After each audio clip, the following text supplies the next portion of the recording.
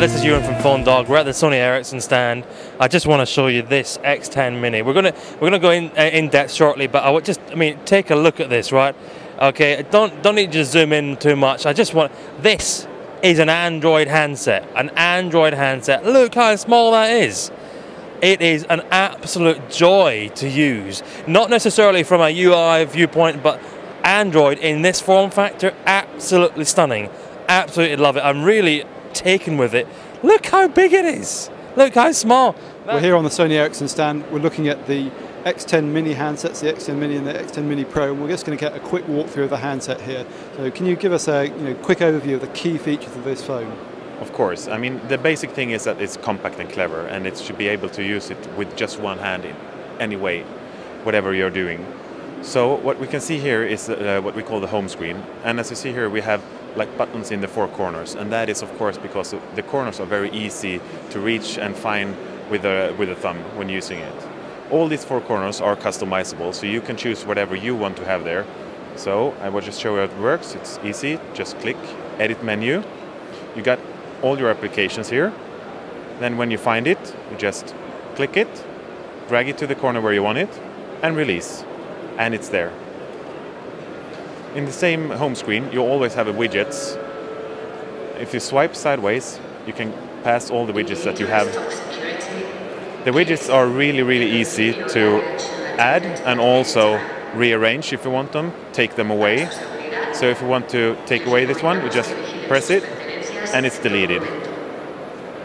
If you want to add, you just have to flick through the one you have, add widgets, and you get a list of all the widgets you have, and then you just press it and it's there. So here we go. Then there's one application that we have that we also share with the X10, and that is Timescape. And Timescape is a very, very nice way for us to gather all the communication you have in one place. So this is a widget, and here I have the latest thing that has happened, and that is a Facebook update.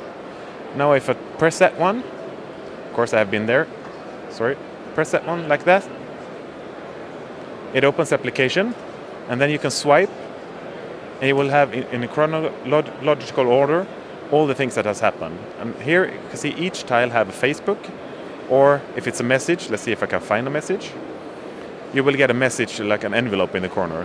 What we can do is to sort. So see here also in the corners buttons I can choose messages, and now I get all the messages. And then if I want to reply on a message, I just click the tile and I go to the message composer and then just write the message. And as you see here, we are using like more standard 12 key input. In this case it's actually 9, but more the standard way of doing it. And we use, of course, predictive input with tactile feedback. So now if you're going to write the message, just do it the normal way that you're used to. Hi, how are you? And if you want another word, you just click on the arrow. It opens up some drop-down menu where you can choose the other word. Or if you want to add a word, you just push add. So as you see, everything is very, very neat and easy. For both the X10 and also or X10 Mini and also X10 Mini Pro, we are using our new design language that is called human curvature. And as you see here on the back side, it's very smooth and rounded, so that it will fit your hand in a perfect way. And as you see, it's a very, very small and compact device.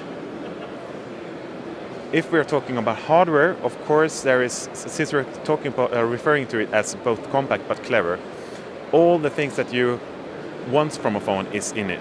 There is Wi-Fi, there is GPS, you have a compass. I mean, basically everything that you expect from a phone is in it. If you go to the camera, it's got a 5 megapixel autofocus camera. You can shoot videos in VGA with 30 frames per second. So all these qualifiers are in the compact format. Just to show you, this phone here is the X10 Mini Pro. The two phones, they share software everywhere, so it looks just the same. What we have done with the X10 Mini Pro is to add the QWERTY. So still a very, very, very compact format, but with a physical QWERTY.